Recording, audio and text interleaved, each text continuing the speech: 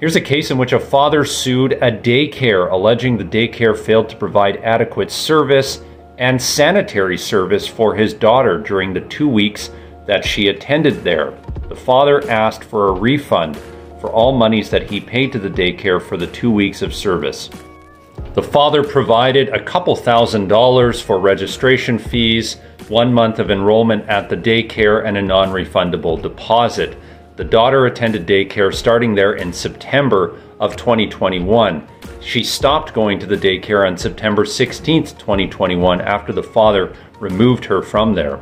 The father first started complaining about the daycare on September 15th when he sent an email to them stating that when he picked up his daughter that day, she was covered in sand and mud. On September the 16th, he picked his daughter up from daycare and she had a scratch on her forehead approximately 2 to 3 centimeters long. That's when he stopped using the daycare and stopped delivering his daughter there. The father then filed a complaint at the British Columbia Civil Resolutions Tribunal, which handles small claims matters of under $5,000. The father argued that a reasonable daycare provider wouldn't return children to their parents if the children are dirty, and it also wouldn't provide children back to their parents if the children suffered scratches on their head. Thus, the father argued the services provided by this daycare fell below that of a reasonable daycare provider. The daycare argued it's not uncommon for children to get dirty, especially if they're playing outside. The daycare also argued that it's not uncommon for kids to get minor cuts and scratches when kids are playing together. The daycare also argued that the contract for services in this case didn't require it to change the child's clothing just because the child got a little dirty while playing outside.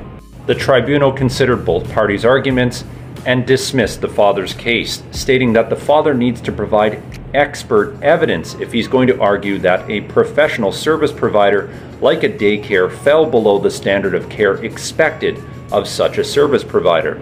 The tribunal noted that in some exceptional cases, expert evidence isn't required if it's so obvious that the professional services provider fell below the standard of care expected of it.